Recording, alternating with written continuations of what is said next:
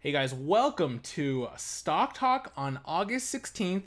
And as you guys know, this will be the last Stock Talk of this week. And then we'll come back on Sunday for that weekend Stock Talk edition as always. So I want to welcome everyone, whether you guys are new to this channel or if you're returning back, welcome to the family of traders that we've built a very positive community on, and let's keep this growing. So let's start with the SPY, or the spider, which tracks the S&P 500 as always, right? Looking at general market movement. So first off, I will take you guys to the intraday chart, and you guys can see last night and over the aftermarket period, pre-market period, we started gapping higher, and you guys can see this gap that we made. And by the time that the markets open, we were already considerably higher. The Dow was already a couple hundred points higher, as you guys know. And look at this.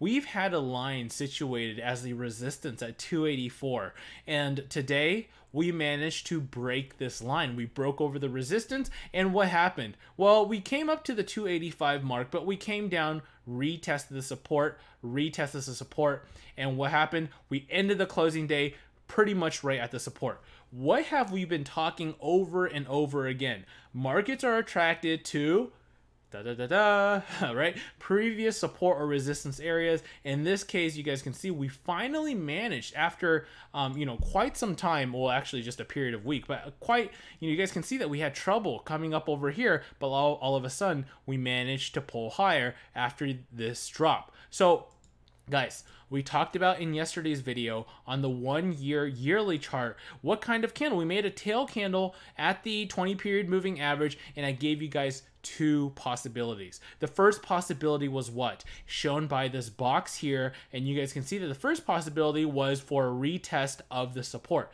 Did that happen? No. What was the second possibility? Well, the second option was we just continue on higher because we formed a reversal area. Regardless, both cases pointed towards a bullish trajectory back up, and the second option played out. So you guys can see that today, pretty nice up day. Now, the one thing you guys want to keep in mind is the markets did make a gap area from 282.59 to 283.13, and that's just something to keep in mind. We we don't have to, but we may come down to test it at some point, perhaps not in the near future, but that is just something that we keep in mind. Otherwise, we could be on the bullish trajectory back on the upside, and this looks like a pretty definitive reversal pattern back up. So again, what's the main point of argument here? Here's the light blue line situated around 286.90, and that is pretty much the all-time high for the SPY, and that is where we expect the markets to head towards once we manage to continue trending higher.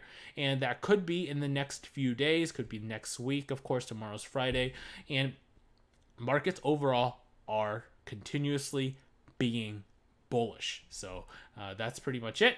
Let's take a look at TVIX, or volatility.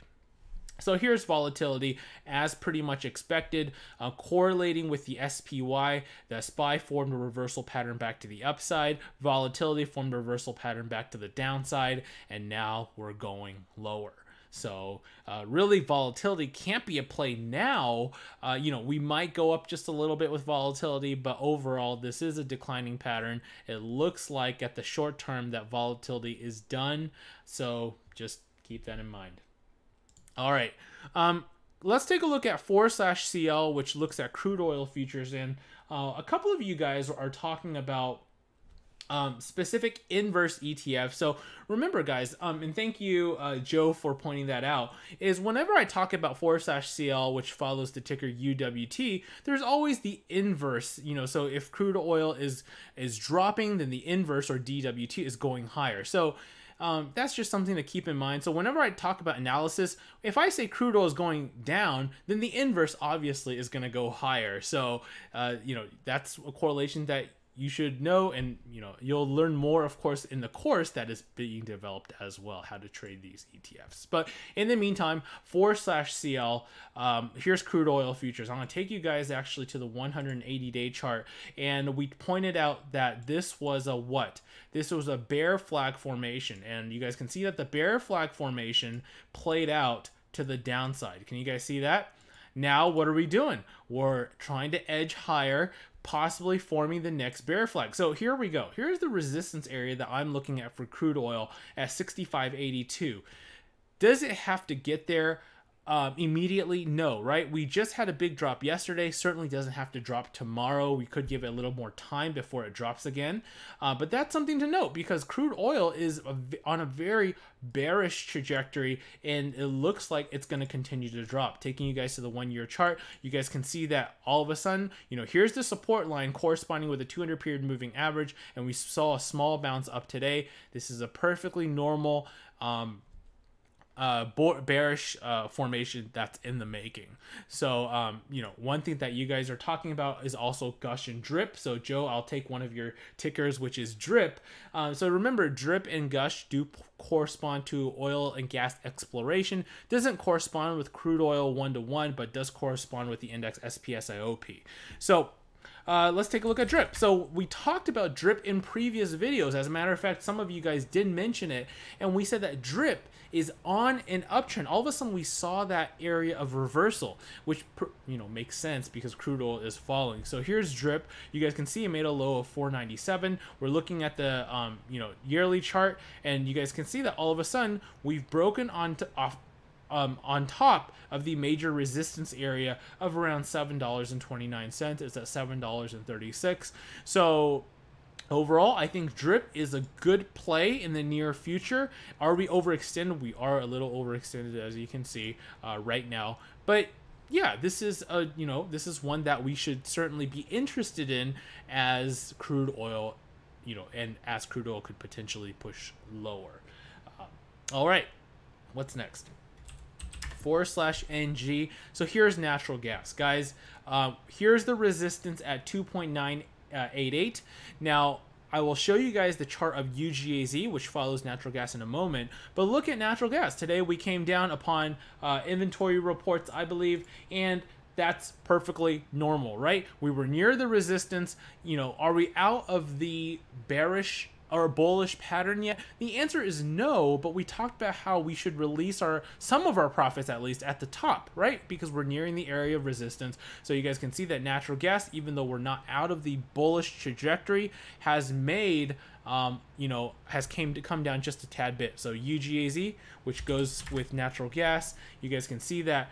Guys, I really I told you guys many times, but I really don't change these resistance lines, and this resistance line has been at $70 for quite some time. You guys can see we pretty much almost hit $70 on this day 2 days ago, and now we're coming back down. So actually on this chart, it looks like natural gas is looking slightly more bearish, but you guys also know that this is an area of support around this area, $63 to $64. I marked this quite a long time ago, I think, during this day, in terms of a support area. You guys can see we touched it, and what happened? We bounced up, even though we're still coming down.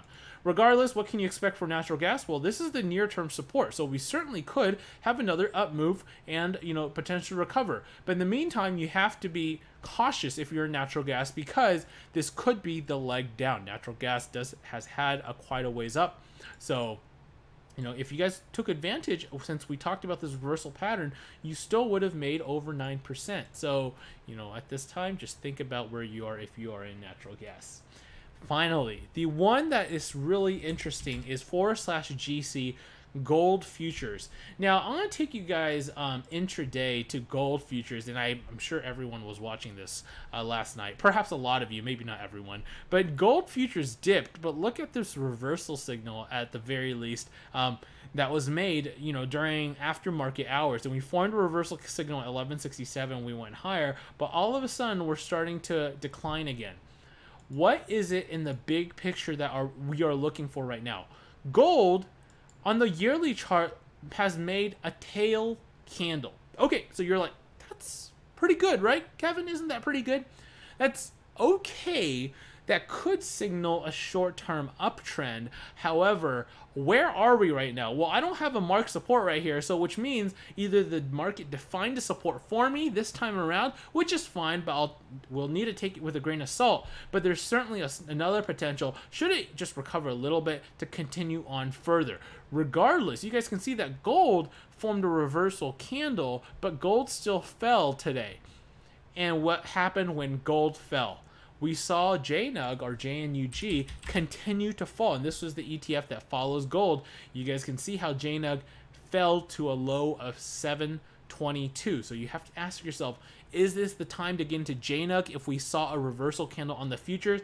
And the answer has to be no, right? This is on an active period of decline. We still see no sign of reversal on this ETF, and therefore we can't be bullish on this one.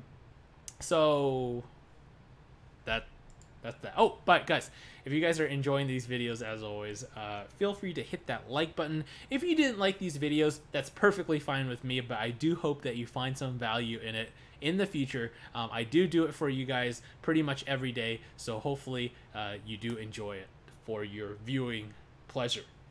All right, let's get to your tickers as always. So we're going to take off with one of the tickers that I missed yesterday. I'm sorry about that, Dawe. So is ANF. So ANF, once again, you guys can see that earnings are coming up at the end of the month. That's one thing to keep in mind. And then another thing is, you guys can see that this is a pretty nice pattern for the most part. This is a bull flag formation, as you guys can see, with a lower high, you know, on the near term, and the lower low near term. The one thing that you guys want to be cautious of is the candle that was made yesterday was a reversal candle. You guys can see that it was reversing, attempting to reverse back down. Today, we managed to actually keep on top. This is actually pretty interesting that we managed to keep on top of this this line, this previous resistance line. So what are we looking for this one? This is Abercrombie and Fitch. We're looking for a couple more days. This is just not enough information, you know, because today, great, we stood above potentially a new support, but if we give it a couple more days and see it play out, especially since earnings are coming up, you can imagine that that could be the catalyst back up, or that could be a catalyst back down. It's a little dangerous right now, because if you imagine, if you got in right now and this wasn't the support, the decline could be fast and swift and could catch you off guard. You know, so that's just something you have to keep in mind. All right. Luis, I just took a put option on Alibaba right before the reversal. I've made 150%. Congratulations. I'm out of day trades until tomorrow, but thanks a lot. Congratulations, Luis. I personally don't do options, but since you did do options, I'm sure you were referring to the Alibaba analysis that we've done earlier. Congratulations on, doing this, because we saw a break of trend. I took off the trend line, as a matter of fact, and now we're at the near-term support. So great job, Luis. Joe, thank you for your comment. Addy boy, very interesting move by TLSYY, bottom out, potential to higher up. So here is TLSYY, and the one thing you guys want to be cautious of is the volume is extremely low. As a matter of fact, it's less than 100,000 shares traded per day, and therefore this is not something I would certainly want to trade. You guys can see how there's barely any volume involved in the daily chart. So there's, this is not something that we can trade. This can be easily manipulated. So this up move, whatever it was garnering the up move, whether it was earnings or something else, this one can go down as fast as it's going up. You guys can see it's going down. Now it's going slightly higher, but surely it can play out to the downside and can continue to play out that way. Ben, thank you for talking about that. So Ben and Joe, I think you guys had very similar comments. So we did talk about some inverse ETFs. Great call out. And then Zhang, thank you for your comment as always. I do try to provide the best analysis possible. And Jason, thank you for that. Look, guys, thank you for all the compliments. I love it. And then is that it? I think, hold on. That might be it, right? Guys, that is it for today's analysis. And, one more ticker I'll take you guys to see is Walmart. And interestingly enough, this chart looks very lopsided. I apologize for this. But look at this. Here's earnings, right? Right, very good on earnings, and Walmart 10% higher pretty much did sell off during the day because where did we land ourselves? We landed ourselves towards the gap area, which was a resistance area. But overall, you know, Walmart looks pretty stellar. In the near term, because the chart does look a little lopsided, I would wait for this one to play out just a little longer before a possible entry into this area. If you were not in the initial up move, I would wait. You know, if you're trying to think about entering Walmart, perhaps wait a little bit. But in the meantime, guys, thank you for watching all of these videos. I think we've tackled all of the tickers that you guys submitted, as well as the tickers I want to talk about in the commodities. So have a great trading day tomorrow, Friday, and I will see you guys on Sunday for another Stock Talk. Yeah, that's it, and happy trading.